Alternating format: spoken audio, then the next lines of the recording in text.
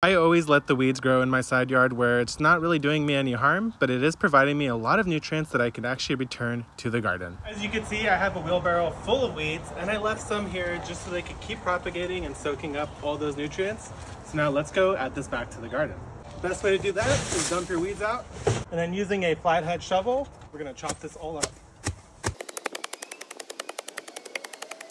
Now everything's bite-sized and ready to be composted. And that's why I let weeds grow in my side yard where I'm not gardening, because it's just free nutrients for my compost.